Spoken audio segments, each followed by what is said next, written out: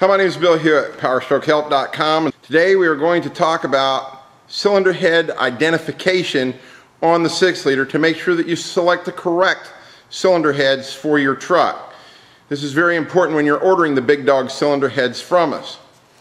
This is a sheet straight out of the Ford book to help you correctly identify cylinder heads. I've copied this sheet and I can email a copy of this sheet to you if you send me an email at powerstrokehelp@bellsouth.net.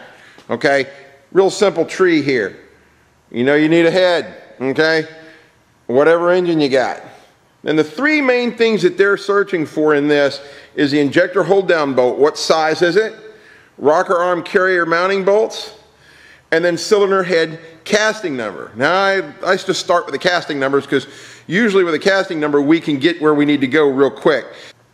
And then it boils down to what they call a pre-commonized head and a commonized head. Now once you look at this sheet, I'm going to start with the back side first. Let's start with the casting numbers because the casting number is really the most important part. All of your 080 C1 through C4s are all compatible. They use the same rocker boxes, use the same injector hold downs and whatnot. Where it starts to get sticky is when we start to deal with the 20mm heads, which is the 613 C1s. Now both of the 20mm heads can be used on an 18mm block with the step down. This step down comes with the head gaskets from Ford because they know that there's a bunch of different heads on a bunch of different blocks. You can actually use this same step down to put an 18mm head on a 20mm block. I've seen it done lots. You have the same part numbers over here, but the commonized one actually has different hold downs and a different rocker box, and this is where this gets sticky. It's the same part number, but you have to look at them to see if you have the ones that are like the 18mm or if you have the later model one. Pretty much you didn't see this till about late 2006 and into 2007, and then Ford continued to make vans all the way up until 2011 with the commonized motor, with that cylinder head. Okay, we got two cylinder heads here. One is the pre-commonized, and this is what they call commonized. So we're going to work through this here. First of all, your casting number is right here, okay? This is an 18mm C3 head. This one, a 613 C1, is a 20mm head. It's designated by the size of the hole on the dowel pin. So you see the step down, we're on the large side of the step down.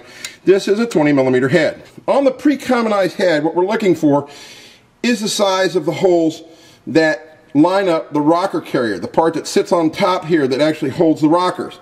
Notice that this one's small and has all the bolts drilled. The later model one is much bigger, okay, and only has a couple of them drilled. So if you have a dowel pin that lines up on this spot on your rocker carrier, it makes it difficult to use this. Now, if you look real close, you can see that someone did use one of the early rocker carriers on this head before we rebuilt it. You can see the wear pattern in there, and you know, a lot of this has been done, but it's obvious that the rockers weren't lined up correctly. So we really want to work hard to make sure that we get you the correct head that is either commonized or pre-commonized. Sometimes folks in these shops have to do what they had to do to get the work out, but it would have been a lot better if they had the correct cylinder head. The other difference is the hold downs for the injectors. Notice that the one has 45 and the other one's a 40. They're very different. The correct way to use a commonized head, the later model 20mm head, on a early model motor, you're going to have to change the hold downs and the rocker carriers to make it work correctly. So to recap, all of your cylinder heads that have the last 5 digits, 080, C1, 2, 3, 4, they all interchange. Some of the 613 C1s with 20mm heads can be adapted with the step-down adapter to working on a pre-commonized head. But in order to do that, the 613 head has to have the bolt hole here, and it's got to be the smaller bolt hole, not the larger one.